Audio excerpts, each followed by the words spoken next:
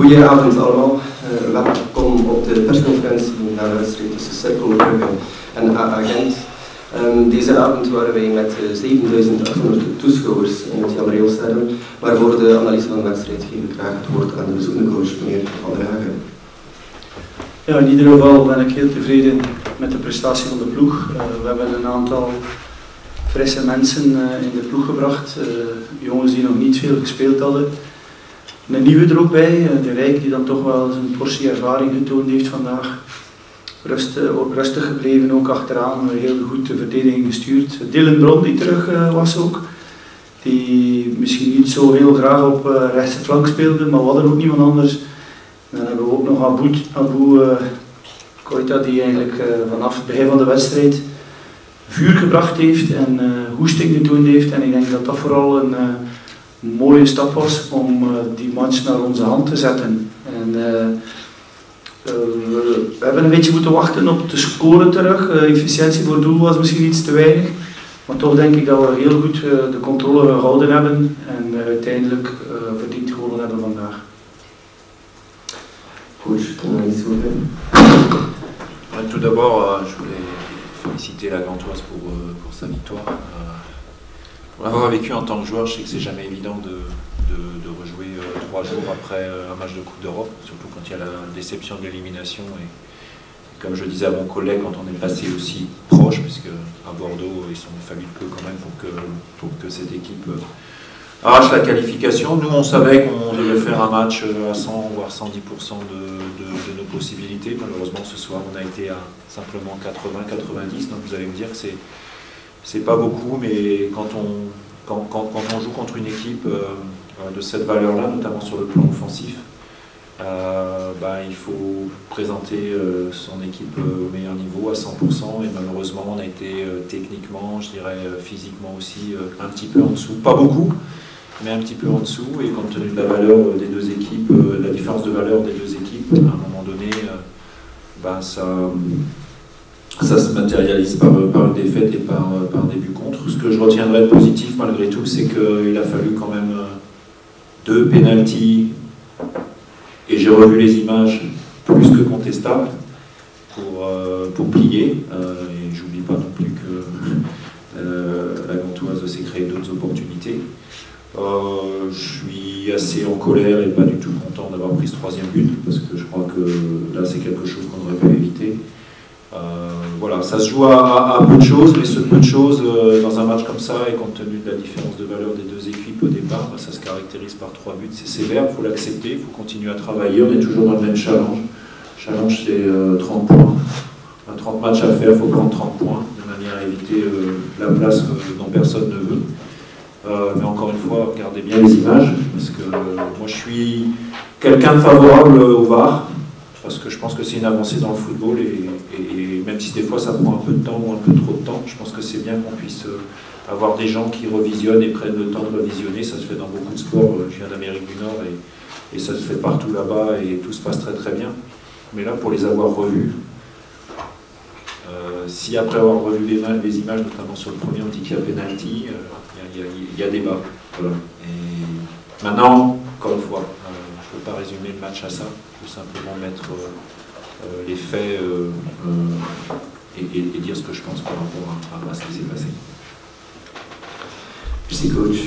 Zijn er vragen? Est-ce qu'il y a des questions? Perspraatje is onder jou de duivel geworden. Hoe belangrijk is dat voor jou ook en voor de ploeg en voor?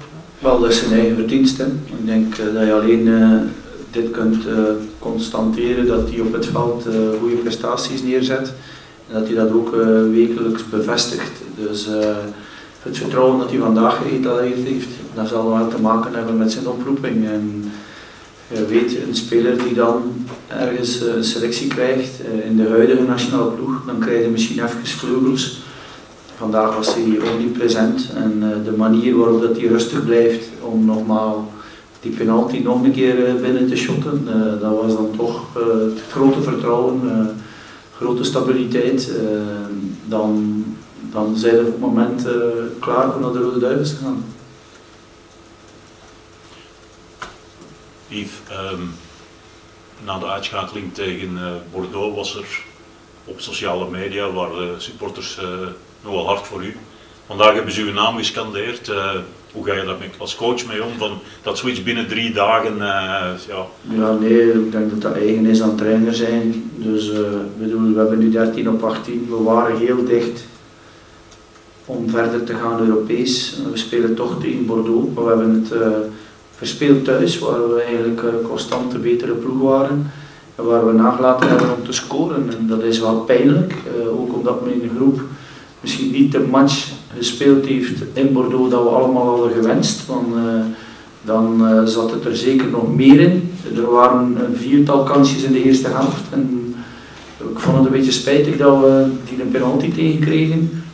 Want als je achteraf kijkt, is het wel een beetje Kalou die hem laat vallen en dat er geen contact is.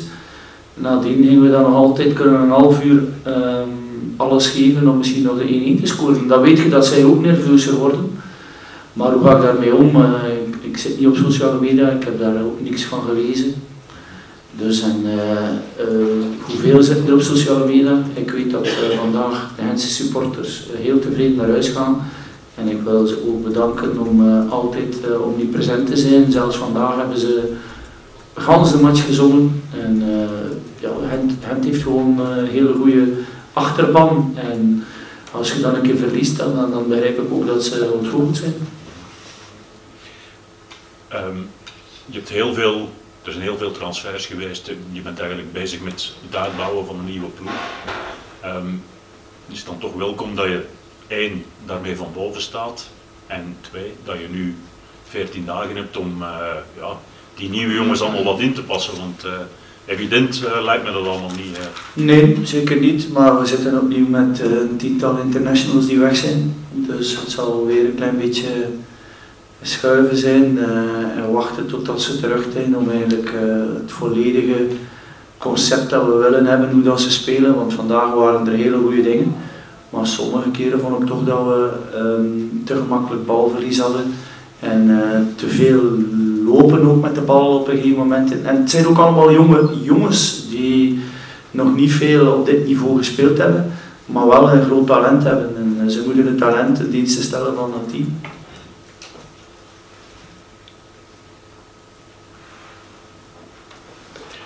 Une question pour monsieur. La semaine passée, Lambeau jouait pas. N'y connaît, jouait pas. C'est deux joueurs qui faisaient partie de l'équipe au début. Qui font partie. Ouais, mais qui étaient dans les 11 de base quand vous avez gagné vos premiers matchs. Pourquoi ils sont pas... C'est ce que j'ai expliqué à beaucoup de personnes. Moi j'ai un effectif à gérer et à un moment donné c'est pratiquement les 2 joueurs qui ont le plus joué depuis le début de la saison. Donc il y a 2 options. Soit vous donnez du temps de jeu à tout le monde et en gérant ça, ou alors vous mettez toujours les mêmes et puis le jour où ils sont blessés, vous les avez absents 1 mois, 1 mois et demi, 2 mois des fois. Et puis ceux qui prennent leur place, ça fait 2 mois qu'ils n'ont pas joué. Donc j'essaye d'apporter des touches et des retouches comme ça, de manière à ce qu'on puisse avancer. Je vous rappelle qu'on est dans un projet aussi avec l'AS Monaco derrière, donc c'est pas les bons exemples avec ces 2 joueurs-là, puisque même si Isaac a été formé à l'AS Monaco, mais ça fait partie aussi de notre projet de mettre en place, et c'est ce qui s'est passé aujourd'hui par exemple avec Johan Etienne. J'avais fait le choix de mettre Johan Etienne là où a joué Omar Aboud en début de saison, de manière à pouvoir donner du temps de jeu à ces jeunes joueurs qui en ont besoin et pour qui c'est une expérience formidable de jouer contre une équipe comme ce soir, qui est une excellente équipe et qui jouait il y a 3-4 jours en Europa League contre une Ligue 1 française. Merci. Salut.